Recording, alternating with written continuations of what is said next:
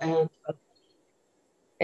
and she's a wonderful, wonderful speaker, and she's done some travel type things for us. And now she's going to do this series on extinct animals, extinct species. And so, Gerri, thank you again for coming. And Nancy and Pat, thanks very much for coming too. Yeah, thank you so much for coming tonight. You know, it is, for me, it's never about the size of an audience. It's about how engaged you are. And I just love that you're here tonight because this is a topic that is so important. Of course, it's important, but it's also something that is like so embedded in my heart. It's a topic of extinct species, not just the dodo, but extinct species in general have just captivated me, probably since I was a child. And it's kind of interesting how I developed this program. They've always been in the back of my mind, but it took something almost well, it was catastrophic anyway. I almost died, but it was during this period of recovery that I started working on developing this series on extinct species. So you'll hear about the person that put me into the rabbit hole and sent me off developing this thing. So we're going to begin with the dodo bird this evening. We have no pictures of the dodo. I mean, no photographs of the dodo. He became extinct many, many years before photography was invented, but this animal's been extinct for about 350 years, but so little is known about it. And it lived during a time of written history, but it's known, little is known about it. We know more about dinosaurs, actually, than we do dodo birds. That's just incredible. It was very difficult painting a true picture of this bird based on ship's logs and artistic interpretation. Its appearance, its life history, the history of its extinction remain a little bit sketchy, quite a bit sketchy in some cases. And there was a time when the very existence of the dodo bird was questioned. Like, come on, this thing never really existed, did it? Did it really? But now it really is the poster child for all extinct species. So we have to begin first with the person who sent me down the rabbit hole. His name is Errol Fuller. He is first and foremost an artist. And not only is Errol an artist, he is he owns the largest collection of Victorian taxidermy in the world. And he also happens to be the world's expert on extinct species. So I was extremely sick in 2015 and bedridden for months. And I started reading about extinct species for whatever reason. And I'm in this macabre state, so why don't I read about dead things? And so I came upon this man's books, Errol Fuller, and I was flipping. I was pressing the Amazon.com order all night long. And I amassed, let's see, every single one of these books I own. And I have a couple more because I love Errol, because he's first and foremost an artist, and then he is a scientist. So when you buy one of his books, it's written for people like me, a layman. He's an artist, so they're beautifully laid out and they're easy to understand. And I am totally in love with this man. So a friend of mine said, why don't you write him a fan mail? Why don't you write him an email? And it's like, nah, nah, nah, nah, nah. And she goes, no, write him, because, you know, these people love this kind of stuff. So I just let him know how important he was to me. And I'm not even kidding you, in less than a day, I heard back from Errol Fuller. And it started this wonderful exchange of letters. He was like my pen pal during this period when I was sick for months. And after that, our friendship continued. So I think it was 2017, I asked him to write a cover story for White Memorial's quarterly newsletter, Sanctuary, about the significance of taxidermy. And he couldn't have been more accommodating. He is the nicest man. And again, I cannot recommend him more highly. His books are just beyond belief. And it's because of Errol, really, that I started this series. So I dedicate all of my work to him. So there was considerable confusion about the origin of the English common name, dodo. In the 17th century, there were a variety of names used in publications about Mauritius, and this is the place where the dodo came from. There was only one place on Earth. This is what's so bad about extinct species. If there's only one place on Earth where these animals live, they are so susceptible to human tampering. The dodo, the thylacine, and even the passenger pigeon that was only on the North American continent. And the great auk, amazing. All of these animals all had very, very small areas of distribution. So mostly the words about the dodo came from Dutch accounts, but the Portuguese had discovered Mauritius in 1507, and they didn't publish any materials because they considered these trade routes, this was a big deal, and they didn't want anybody to know about their trade routes. But the Dutch published descriptions of their voyages, and they were widely translated, and they generated great interest. So the Mascarene Islands had been discovered and settled by the Portuguese in the 16th century. Arab traders had already visited, but they didn't settle there. They didn't see anything that they really wanted.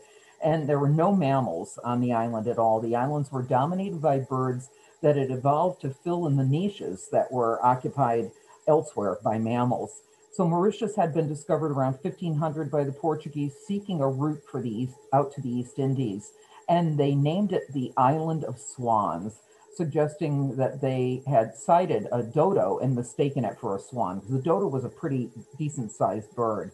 It's never been inhabited. It was never inhabited by man, and the Dutch named it after their prince, Moritz of Nassau.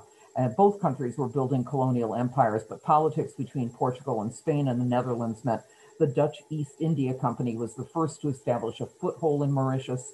And in addition to finding it as a useful stopover, they logged the abundant ebony and released pigs to ensure a living larder. And, that's what happens when you start doing things like that. You're, just defoliating the country, and then all of a sudden you're releasing pigs that aren't indigenous, and they dig and blah, blah, blah. You know where we're going with this. In 1598, a large Dutch expedition to the East Indies from the Netherlands, commanded by a Jacob Corneliszoon van Neck, ran into bad weather off the Cape of Good Hope, and 5 of the ships sailed east of Madagascar, and running out of food and water, they landed on this Islo do Cerne, the island of swans.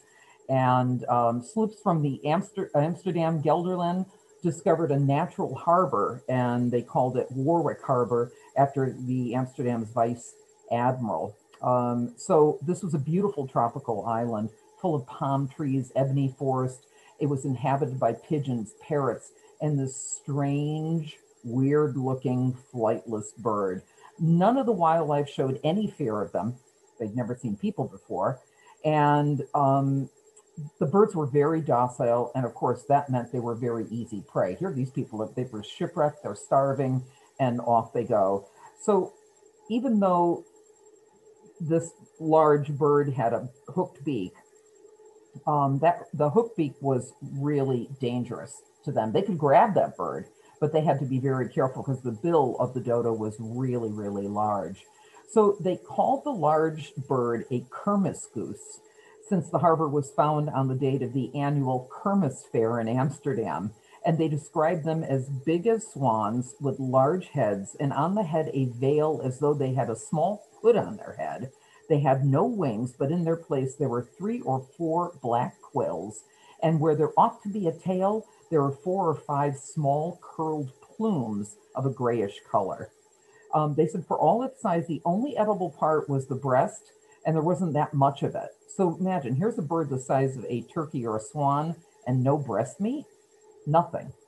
So there really wasn't that much. And yet other people said that they'd seen them, they were really fat and they were plump.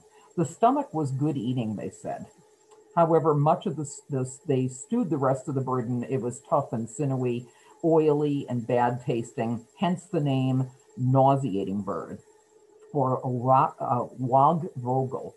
So like a turkey, this strange bird stored fat in its rump, earning another Dutch name, dodar, which means fat arse, and they later rendered, that was later rendered down to dodo. So they turned their attention from the Kermis goose to the much tastier pigeons. And despite the fact that this bird was really poor eating, within 75 years of the discovery of Mauritius, and this bird, the dodo, was extinct in 75 years. And this always seems to be the case. In like less than 100 years, entire population, species, gone. So sluggard, nauseous bird, foolish, stupid, disgusting bird, fat are, swollen, crazy, wallow bird, small wing. This poor animal got no respect from day one.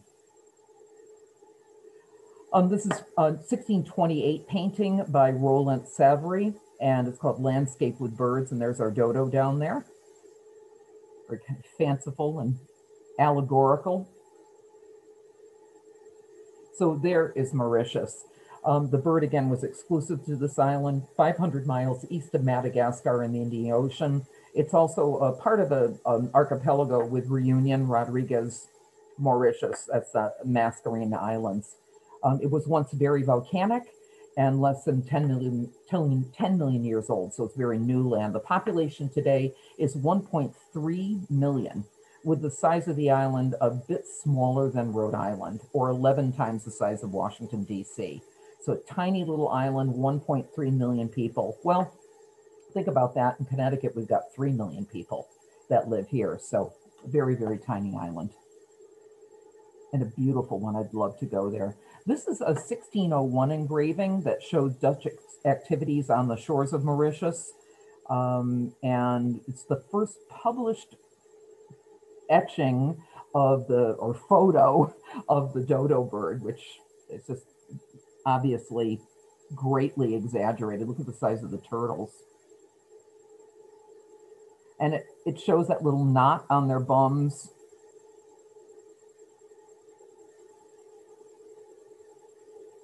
Just looking at some of my notes here. Yeah, they said the name of dodo. Another reason they thought the name dodo came about was because it was they were trying to replicate what it sounded like, which was doo-doo. Apparently they're related to pigeons, believe it or not. They're huge pigeons, but they're related to pigeons, and pigeons coo. And from written records, it sounded like maybe they were saying doo-doo. Doo-doo, doo-doo, ooh, ooh. No, that's an owl, Gerri. So bats are the only mammals, yay, we love bats, that are native to Mauritius. Rats, cats, monkeys, deer, pigs, mongooses, and other mammals were all introduced to the island. The management of introduced mammal species is an ongoing challenge in conservation around the world. And they often eat or compete with native and endemic species. I love, down in the lower right, a dugong is what it is. It's like a sea manatee. And up until the point when I was researching this program, I never even had heard of them. Shame on me. But again, whenever you bring people in to colonize a place, they will bring in invasive plants, they will bring in invasive animals, and they will gravely impact the delicate habitat for the native creatures that are living there. Here's the flag of Mauritius. The meaning of the flags are both historically rooted and based on contemporary usage. So Mauritius was long under colonial rule by the British and the French, and the national flag reflects the unique culture of the nation. It was chosen in anticipation of independence from colonial rule, and that happened on March 12, 1968. For me, that's fairly recent. It also is the date that the first flag was hoisted. Before gaining independence, Mauritius displayed a typical colonial flag of the British Empire. But the current flag of Mauritius was adopted upon its independence. It has 4 equal horizontal stripes and is nicknamed 4 bands. The 4 bands are red, blue, yellow, and green. And each color on the flag has a meaningful representation of the country. The red is for the bloodshed, independence and freedom, the blue for the Indian Ocean, the yellow for the light of independence shining over the nation, and the green for the agriculture and lush vegetation of the nation based on its subtropical weather. And it is a paradise. Their coat of arms, look who's on it. Designed in 1906, The ship in the first quarter refers to the European settlers of the island, the Portuguese, the Dutch, the French, the English. The second quarter shows 3 palm trees for the tropical vegetation and the 3 dependencies of Mauritius, the Carcaros, the Agalaga Islands, and the Rodriguez Islands, all in the archipelago. The keys symbolize the strategic importance of the island, and the fourth quarter shows the island as the star of the Indian Ocean. The supporters are the extinct dodo and a sambar deer, symbolizing the extinct and present wildlife of the island. The 2 green sugar canes indicate the importance of sugar to the local economy, and their motto means the star and key of the Indian Ocean. You know, of course, even though this animal's been gone for close to 400 years, it's still very prevalent on postage stamps. In 1997, there was a commemorative stamp. George Clark, the English-born schoolmaster, became famous for laying claim to discovering the first set of dodo bones on the island, and that was in 1866. So that's the stamp on the upper left. And yet there's so little left of these animals. There isn't one complete skeleton, I think, anywhere in the world. And even on their money, their currency. We'll be talking about this specific piece coming up. It's just everywhere. So famous and gone for so long. It's just such an icon. Their coins. But here was the habitat of the dodo bird, this absolutely exquisite island. It's all, of course, about tourism today. Absolutely gorgeous swaying palm trees, beautiful blue ocean, incredible coral reefs, white sand beaches. But remember, it was once a very volcanic island, so that's all lava there. It just looks like paradise. But this place is incredible. It's called the Terrace des Sept Couleurs, the land of 7 colors in the original French, and it's a rare geological oddity that proves brown is far from the only color of dirt. Just spectacular. And some of the vegetation is unbelievably rare. This is known as bois dental. It's a flowering tree known for its sprays of long white bell-shaped flowers, and it's from the delicate patterns of the flowers that the tree gets its name, lacewood.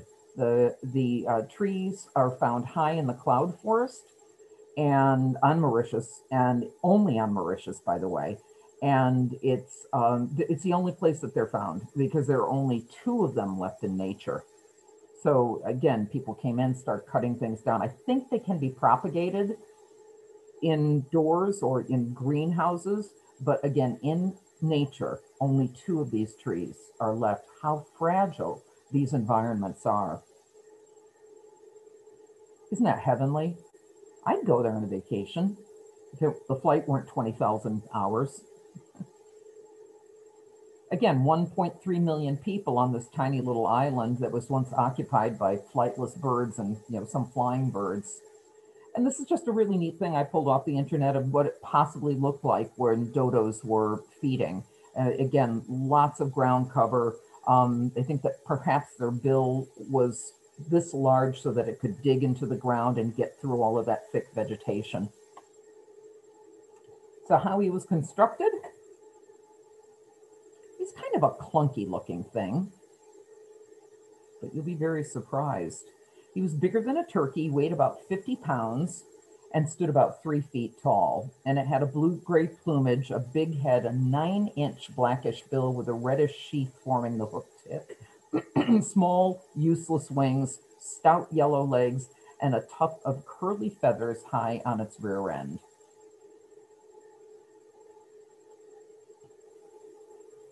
I don't know whether it's surprising or unsurprising that we have so little to go on for an animal that died out almost 400 years ago, but the fact remains that relatively few people properly and accurately recorded the appearance of this bird while it was alive. I guess they were too busy, I don't know, trying to salvage their ships or whatever, because the bird was very prevalent on this island.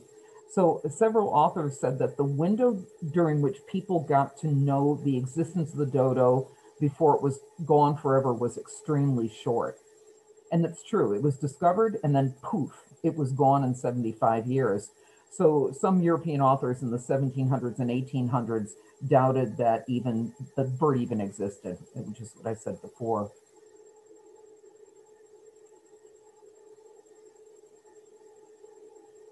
It had a squat posture, not indicative of how fast the bird moves or how it stands. Originally, it was declared a small ostrich, a rail, or an albatross. But in 1842, a Danish zoologist named Theodor Reinhardt proposed that it was a ground pigeon based on its skull studies. And his idea was ridiculed. But in fact, the closest living relative of the dodo is this extraordinary pigeon, the Nicobar pigeon, closest relative. This is native to the Solomon Islands in the Indian Ocean, South Pacific, and the Nicobar Islands. It's 16 inches in length, and it's the only species of its genus left. So he's as close as it gets to a dodo as we have. Just a stunning bird. This one is fairly closely related too, but not the same. It's a crown pigeon, and this is the largest species of pigeon. It contains 4 large species in its group that are endemic to the islands of New Guinea and a few surrounding islands. They're very similar to each other in appearance. 31 inches long and 7.5 pounds. That is a big pigeon. Very pretty. So dodos, of course, couldn't fly, but they could definitely run. So their rather strange appearance, even though it was originally thought that they were clumsy and didn't move really well, they could move extremely fast. There's a lack of scientific evidence from the time when dodos were alive. Modern scientists believe they have managed to deduce the fact based on the dodo's skeletal structure and the size of its legs. So most of the pictures you see, it's all squat and all the legs are covered up under there. But when you look at some of the skeletal remains, they had really long legs. So they were capable of moving very quickly. Because the bird had no natural enemies, the females enjoyed the luxury of laying only 1 egg at a time. Most other birds lay multiple eggs, of course, in order to increase the odds at least 1 egg is going to hatch and, escaping predators or a natural disaster. But pigeons, dodos were probably very competitive during the mating season, and they were large and they needed a lot of food. So scientists believe that they probably were not very sociable. They weren't in big groups, and they may have been territorial to protect their favorite feeding areas. They probably established nesting territories as well, and they bred in pairs rather than harems. And we know that they laid a single egg in a ground level nest, obviously. They couldn't fly. Being large birds, the chick would have developed really slowly, maybe taking 9 months to reach maturity. And this means that a dodo probably only bred every 2 years, and that pairs remain together to raise a single offspring. Once independent of its parents, the young may have formed groups. There was a French naturalist named Legault who wrote of creches of young in the upland forest. So when I see these pictures of dodos all together, I thought, oh, those must be young ones, because they didn't believe that they had any kind of, big groups as they became adults. So with no predators to keep the population down and with finite food and territory, it benefited the dodo to breed very, very slowly. This is also an extinct species, the Rodriguez solitaire, and it's a 1708 drawing by Francois Legault, the only illustration of the species by someone who observed it alive. And pigeons, by the way, are extremely intelligent birds, and the dodo has always been given a bad rap. And you're a dodo bird, you're stupid. But dodo was probably a very intelligent bird because pigeons are very, very intelligent birds. And dodo in Portuguese means stupid. Poor thing. So the dodo and the solitaire, and this is solitaire, both had enlarged olfactory bulbs, which is unusual for birds. Most birds can't smell at all. Birds can't count and birds can't smell, except in a few cases. So it suggests that the dodo had an enhanced sense of smell and an adaptation that could have helped it sniff out food in that dense vegetation on a tropical forest floor.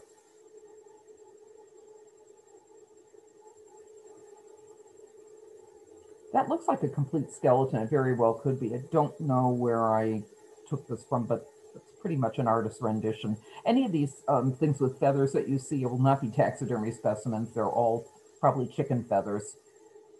And again, what we have is some bones and very, very little else. So it's just an artist's interpretation of what the bird looked like, but it's probably pretty accurate. So a 9-inch beak. The tip was used for defense and crushing seeds. And they believe that the tip of the bill fell off, shed every year. This is in 1848. Published by Hugh Edwin Strickland and Alexander Melville. The Dodo and its Kindred. But this is so cool, the Oxford specimen. So no complete dodo specimens exist. Its external appearance, plumage, coloration is hard to determine. Illustrations and written accounts of the encounters with the dodo between its discovery and extinction, again, 1598 to 1662, that's it, are the primary evidence for the external appearance.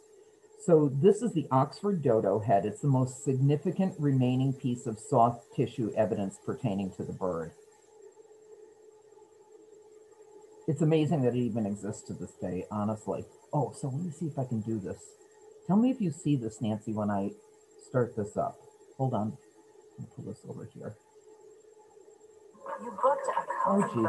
First, we have to go to the commercial. Sorry about that. This is so cool. So this is the actual Oxford dodo skull. Oop. Well, we don't want to see the nautilus, but that's okay. It was just a little, stuff you find on the internet. I have to show it all.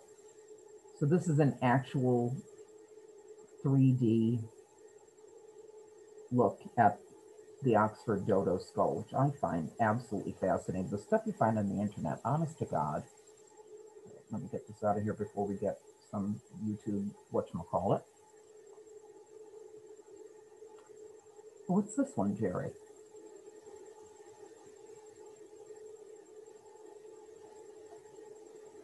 Oh, it's a 3D model.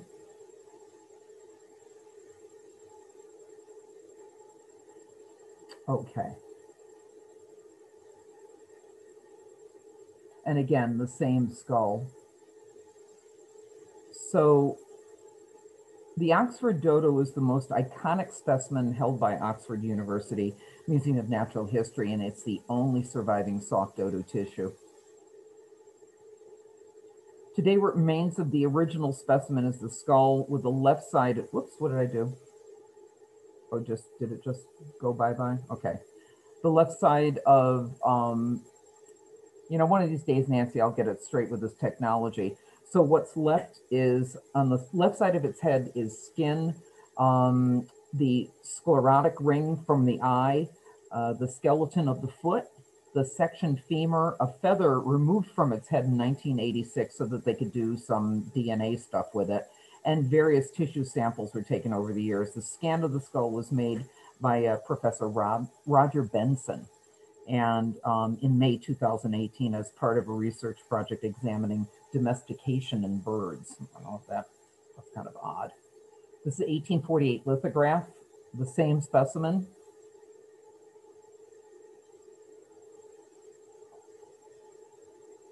They said males were larger and had proportionally longer beaks.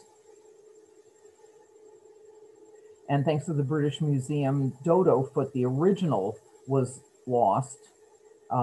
We have a good data on the look of this part of the body. So they actually had this foot, but somehow it disappeared. Maybe it's in Errol's collection. I'll have to ask. This is from 1849. This is from Nat Geo. This is a slide of bone bits used to extract DNA at Oxford University. I have very weird feelings about this, taking these animals and trying to bring them back, with DNA. I mean, to me, it's almost something egotistical for a geneticist to be able to do this. And what we can never, this bird will never survive.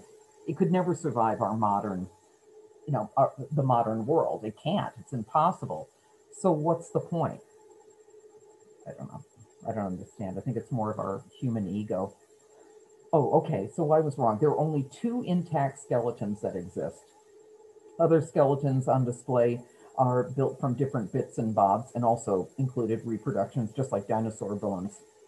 But look at the legs in this, just to show you how this bird was definitely capable of moving fast. Big, big legs. And it's funny too, for such a big bird, look at the breastbone. There's nothing to it. So when they were complaining that there was no breast meat, you didn't really have any. I took this picture in Paris at the Natural History Museum, and they have an entire hall there dedicated to extinct species. And I'm telling you, when you go to Paris, Nancy, when we go to Paris, it can't be all about cafes. We have to go to this museum, because leave it to the French, who have cornered the market on love and beauty. They may not be the most organized people in the world. I don't care. Food, love, art, beauty, they've got it down. And in this exquisite natural history museum is one whole hall dedicated to extinct species.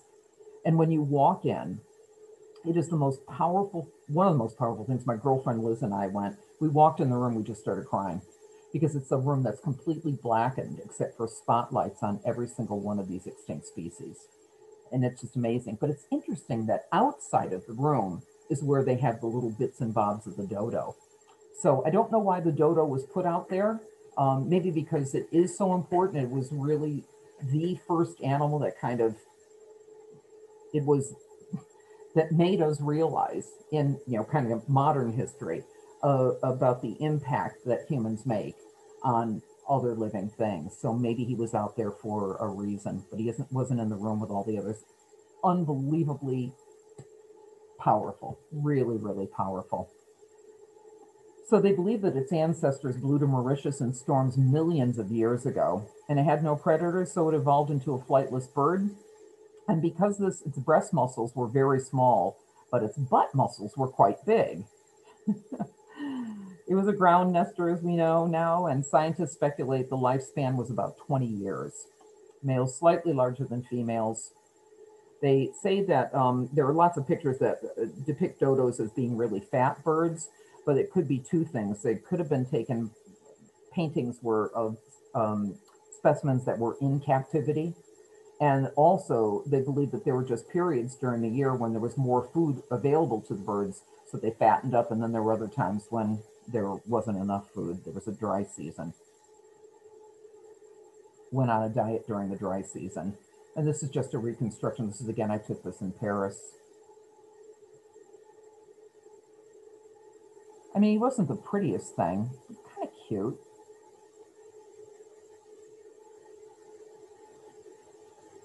I wouldn't want to get nailed by that beak, let me tell you.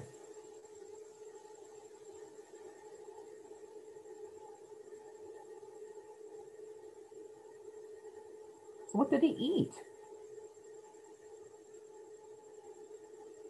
Ebony seeds, crabs and shellfish, many varieties of palm fruit, and stones. Similar to pigeons and turkeys, they would ingest stones, which helped grind the coatings off of seeds. There is a main portion of the diet was a tambalacoke seeds from this tree of the same name, or dodo tree. They called it the dodo tree. So this is what the tree looks like. So in the 1970s, there was concern that this tambalacoke tree was on the brink of extinction. There were supposedly only 13 specimens left, all estimated to be about 300 years old. And the true age couldn't be determined because, like most tropical trees, they don't have any growth rings, which is something I didn't know about. So a scientist came up with a theory that the tree relied upon the dodo to complete its life cycle. They thought that before the tuck seeds could germinate, they had to first pass through a digestive system of the dodo. And the idea was that the abrasion in the bird's gizzard and the stomach acids would start to break down the seed surface, allowing water to penetrate and triggering germination. So the extinction of the dodo in the 17th century due to hunting by people was linked to the absence of young trees. But really, the extinction of the dodo was preventing the Tambalacoque tree from regenerating, and the tree seemed doomed to go, down the tubes. Well, it was a really good story for a while, but then they realized that there were also surviving tortoises on the island that were doing the same thing, and they were likely able to disperse the seeds as well. So they kind of threw that whole thing that the tree needed the dodo to survive. I'm sure that, there still aren't as many trees around if there would be if there were more dodo birds, but there probably are fewer sea turtles as well. So here they are feasting on those. And this is what the seeds actually look like. It's interesting, I was reading a really cool story about, what is that Moroccan oil everybody uses for everything, their hair, and you can eat it, and it's absolutely wonderful.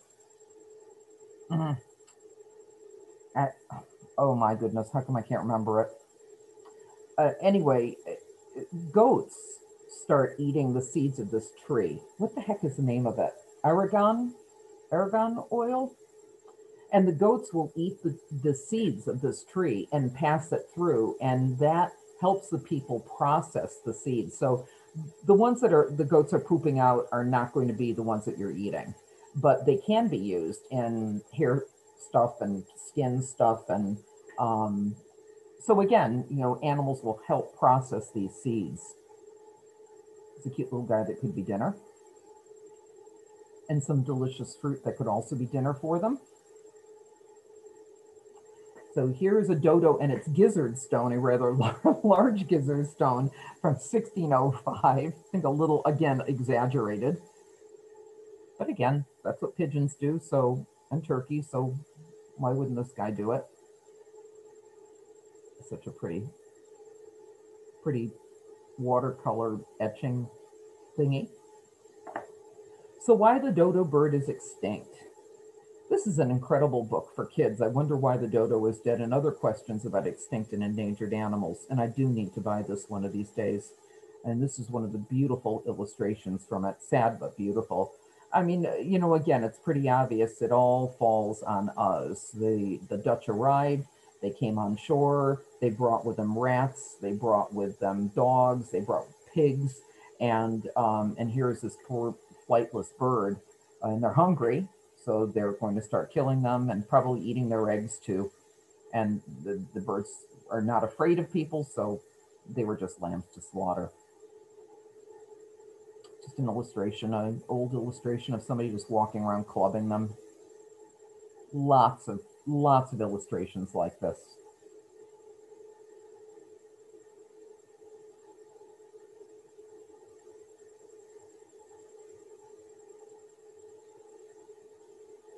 And then, of course, the introduction of dogs, cats, pigs, monkeys, rats.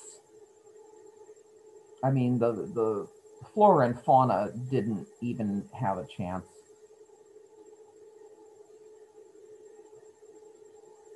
Sheep, of course, were just such violators of vegetation.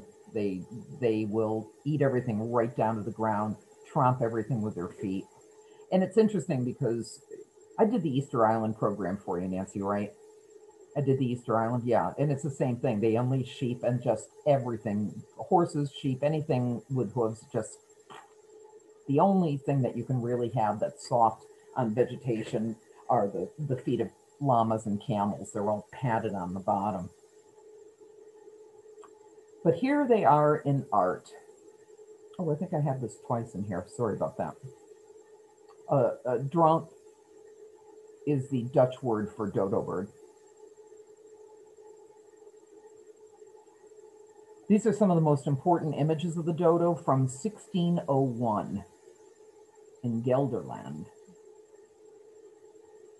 Dutch. This is probably the most famous painting of a dodo ever created, Edward Rowland Savory's painting. It shows a great many features that have become entrenched in the images of the birds, including the prominent bill ridges and shaggy wings and the curly tail and the short legs. The painting is large and it shows the bird as larger than life size.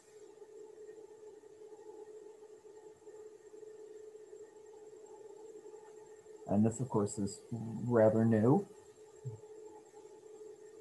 Take on Rowland Savory's painting. This is a 1602. I love this, is so pretty. This actually makes this bird look beautiful and attractive. 1602.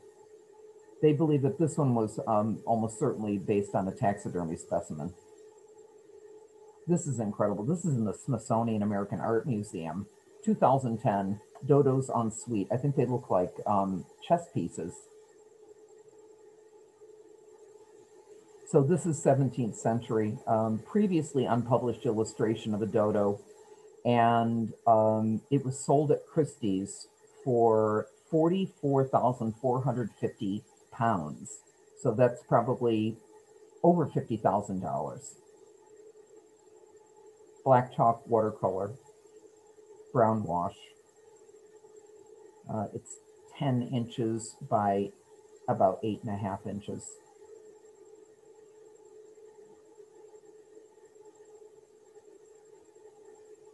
(1844) by a man named Gervais, the Dront d'Île Maurice, the dodo of Mauritius. Very pretty. And this is the flying dodo by Irina. It's again in popular and modern day art. They're everywhere in some of the craziest things. This bird truly was immortalized, and it really stamped itself as something hugely important.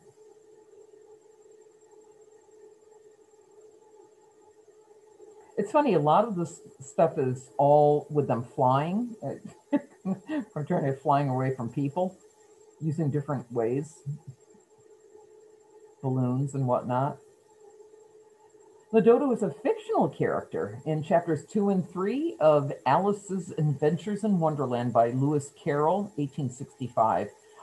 His real name was Charles Lutwidge Dodgson, and the dodo is a caricature of the author. This is really cool. I just learned this. Popular but unsubstantiated belief that Dodgson chose the particular animal to represent himself because he had a stammer, and thus would accidentally introduce himself as Dodgson. So Dodo Dodgson. And I'll buy that. I think that's a pretty cool story. But of course, how many different artistic interpretations of Alice in Wonderland are there?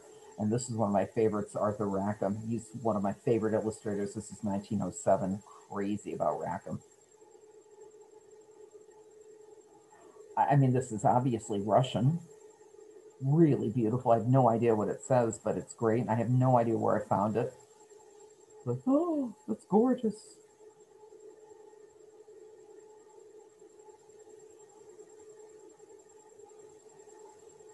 These are more Alice. Now here's the dodo swimming, something I don't think it was capable of doing at all.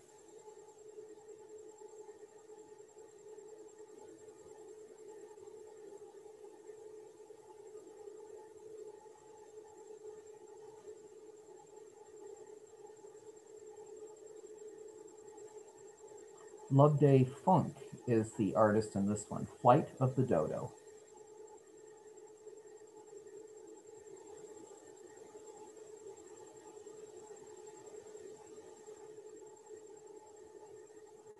It's funny, I had a book in my home when I was a child that I wish I could find it. I don't even know, it could still be there, but it was an old zoology book, and it actually had a plate with a dodo in it that I just looked online today, and somebody was selling a print for almost $500.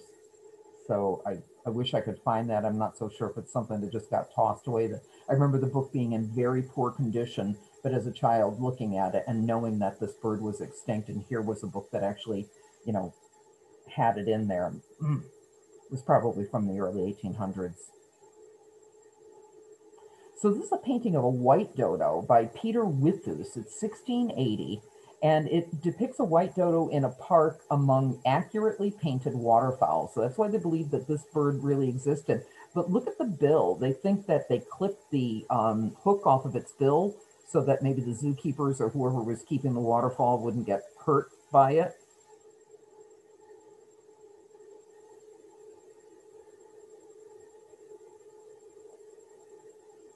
And here's another white dodo. So some scientists believe that Reunion Island, there was a white dodo, actually was an immature common dodo, or maybe even a color morph to it. But it does occasionally appear in paintings. They believe that maybe some young dodos had been taken to Reunion from Mauritius by sailors, but no dodo bones have ever been found on the island. Paintings of white dodos are generally used to illustrate articles on the Reunion solitaire, which is interesting, although this may be just great an error since the bird is currently believed to be a type of ibis, the solitaire.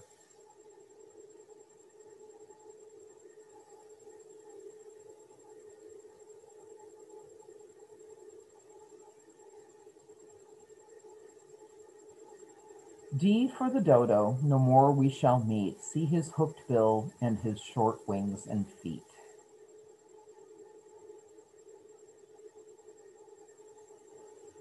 Some new interpretation.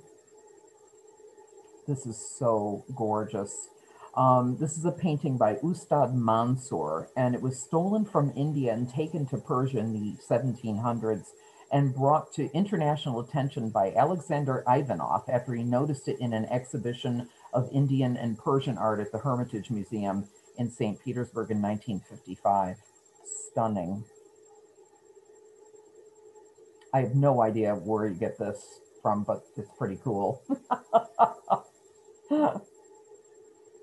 So in popular culture, we once again will visit this painting. I took this in Paris, and we'll talk a little bit about why he's painted on a building in Paris.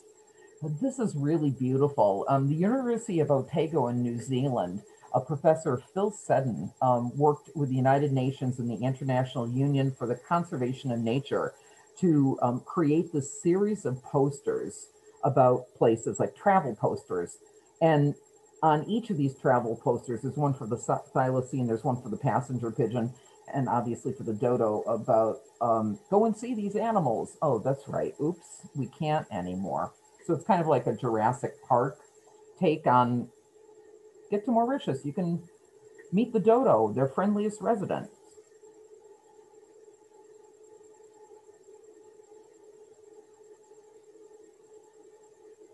So when I went to Paris, whenever I travel, I go to natural history museums, and of course Europe has tons of them. And I knew about the Extinct Species Hall in Paris at the Natural History Museum, but I also knew about the Dodo Manege, and I was going to go on a ride on this, and it is leave it to the French. God, I love them. It is a carousel of extinct species. Nancy, I was flipping out. I couldn't wait to sit on that thylacine or that dodo. So the thylacine is right behind the dodo.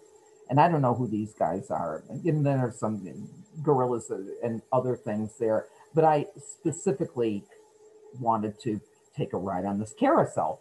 And I walked up to the little window, and I asked the man for 2 tickets for my friend Liz and myself. And he's like, no, you can't go. It's only for children. It's like, what do you mean it's only for children? This is a gigantic carousel. It's a big carousel. He's like, no, only for children. You can buy an ice cream. And he wouldn't let me on. So I had to watch this kid take my seat. Not that I would have stood near it. I said, can't I just stand there? I mean, certainly I could have been riding the thylacine and he wouldn't let me on. I'm not done with him. I am going back there, and I am going to get a ride on this absolutely gorgeous carousel. Where else in the world can you ride a carousel that is dedicated to extinct species? So of course, Errol Fuller lives in England, and I got home and I was like, Errol, look at this. He didn't even know about this carousel. I bet they wouldn't have let Errol ride it either. I was fit to be tied, absolutely fit to be tied. Cigarettes, stamps as rare as the dodo, depicting Mauritius post office 1 penny and its famous flightless bird. Always in the background, someone clubbing the poor thing. This is an incredible book on, I think, epitaphs or obituaries. Dead as a dodo. I should really buy that. I'd like that book. You may be next, croaks the dodo to your auto. You better get that oil changed. Nancy, get that oil change.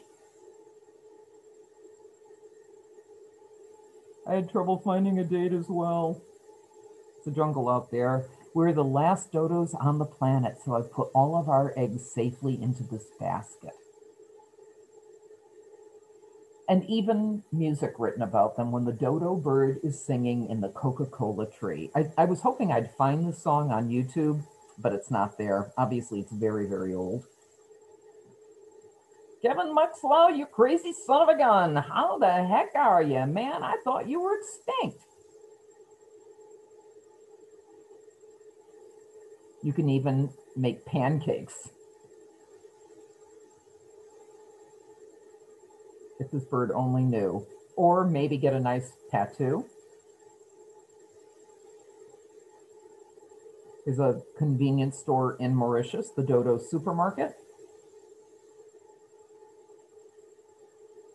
Meet the last dodo, $10. I'm doomed anyway, so I might as well make the most of it. So the Brasseries de Bourbon is the only major producer of beer in Reunion Island, formerly known as Bourbon Island, a French overseas department in the Indian Ocean. Now it is a part of the Heineken company, and of course, the dodo is their logo. But it's interesting, in their print ads, it's always white dodos. Interesting.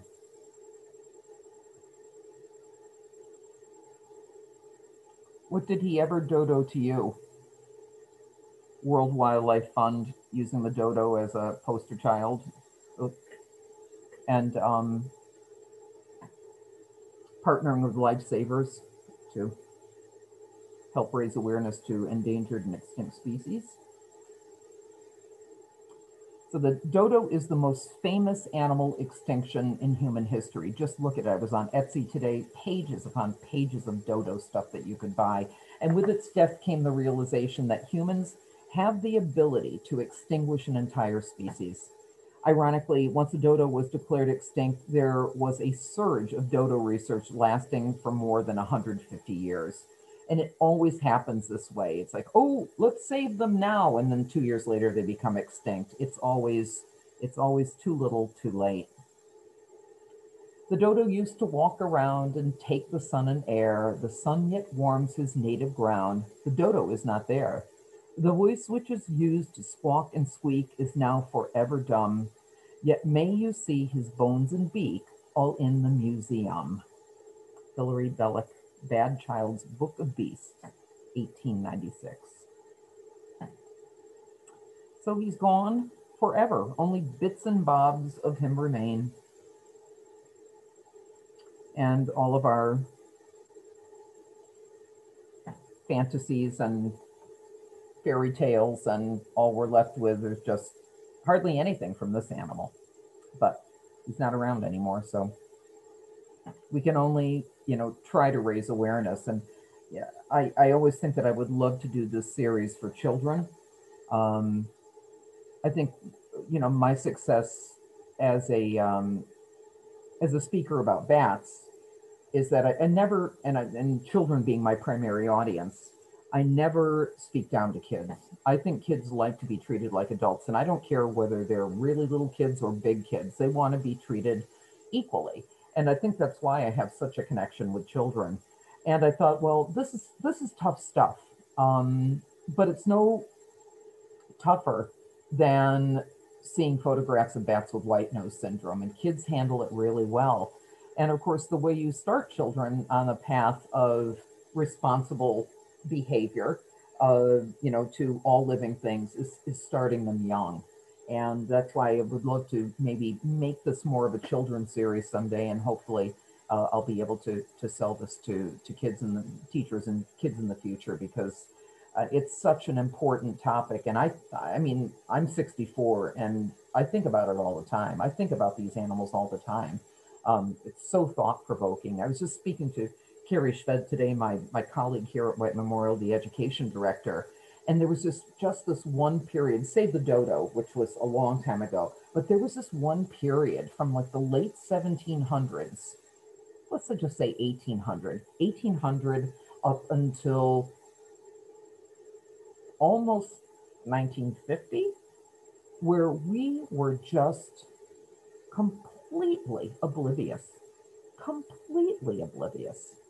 I mean, all the way from the Great Auk, all the way up through when we finally stopped using DDT and just stopped the what was almost the inevitable extinction of our birds of prey.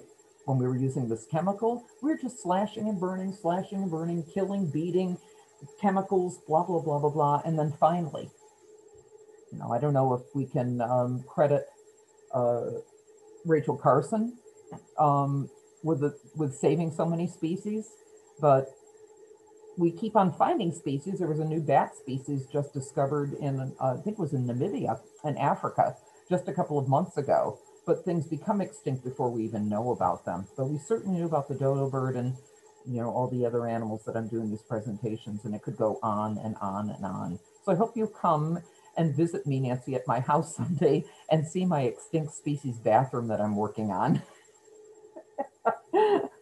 Some old prints and a thylacine shower curtain, and again, I am so invested in this hook, line, and sinker. I just really, it's such an important topic for all of us. I hope you enjoyed this one tonight. Thank you so much. I really learned a lot. Thank you very, very much. They get better. They get better and better because we know much more about the next animals. So, but the dodo is just so little known about it. Absolutely fascinating. Anybody have any questions? You can unmute yourself, or you can put them in the chat. Can you just, Gerri, tell me again when they were declared extinct? 1598, 1662. 1662. So from 1598 to 1662, gone. And of course, we knew that there were billions of passenger pigeons. We don't know how many of these birds there were. Again, because they were so big, they occupied certain territories. There probably weren't that many to begin with. And just poof, gone. I'm actually surprised it took 100 years or 75 years or however long it took to do that to them, because just they were sitting ducks. Yeah. And get no shreds of evidence at all how difficult it is to find any kind of evidence, of them. I don't know what they did after they ate all of them or boiled all of them, what they did with their bones, and that there's so little skeletal evidence. And that's what is so fascinating to me, that people didn't even believe that they existed. It just happened so fast, and there were no records of anything. Do you know when the volcano was? All the volcanic activity appeared to have happened long before that island was occupied. So it's a volcanic island, but a volcano, I don't think that there's been a volcanic eruption in modern time, and that includes the period of the dodo.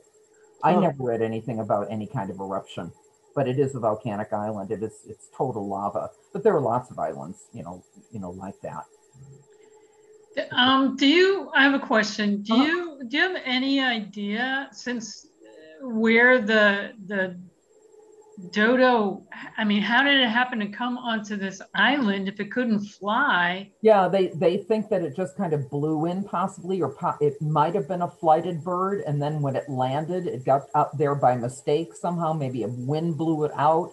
And then because it had no predators, its wings just kind of de-evolved. They didn't need them for anything. There was no need for them to fly. There was an abundance of food. And this was a great place for them to, you know, just set up shop. And so that's how they believe they got there, through like a trade wind or something. So they must have been flighted at some point, because they certainly didn't have webbed feet. Right, right. And similar to, you know, when we have tropical storms and hurricanes, where sometimes even nor'easters, where they pick up, you know, birds, fish, whatever, and they fly around and suddenly something lands in New England. I think there was some bird that recently, wasn't there, Nancy, that There was. I can't remember what it was, but there was a roseate spoonbill. Right, that's right. That's what it was. Thank you. That was moving up and down the East Coast, and these birders were all going crazy. Yeah, and that happens. This is really funny. I'm also a traffic reporter. And when I first started reporting, I've been a traffic reporter for 25 years or 22 years or something. And I was just beginning in the industry, and it was the week after Christmas, and there's nothing happening. And up at Bradley Airport, a brown pelican lands. What? There's a brown pelican up at Bradley Airport, and it's all I talked about during my traffic reports. It was like the only thing to talk. There was no traffic. It's like, oh my God, there's a brown pelican up at Bradley Airport. Isn't that crazy? And again, it must have been one of those storms. Yeah. This past summer, a bat blew into Iceland, and it might have come in on an airplane. It could have come in on a jet.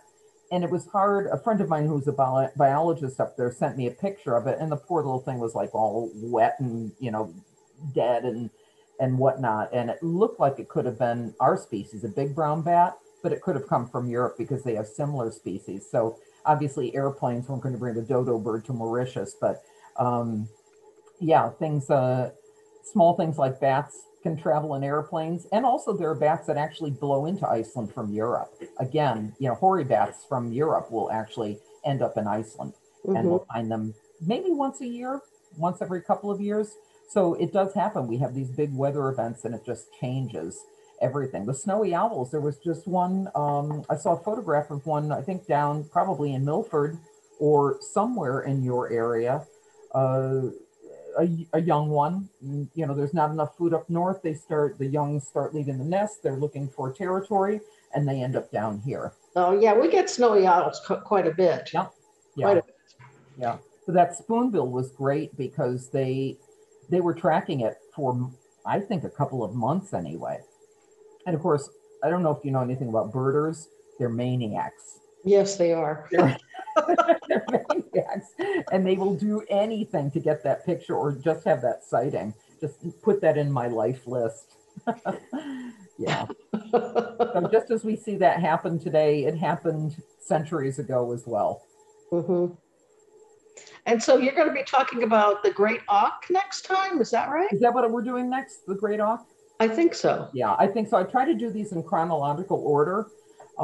I think I might do the thylacine after the great auk because there are three birds and one mammal, and I'd like to kind of break it up and put a mammal in there. So the thylacine actually became extinct after the passenger pigeon, but I popped him in as number 3, and then we end up with the passenger pigeon at the end. And I will show you our passenger pigeon mount as part of that presentation. I don't have a thylacine, a dodo skull, or a dodo bone, or a great auk egg.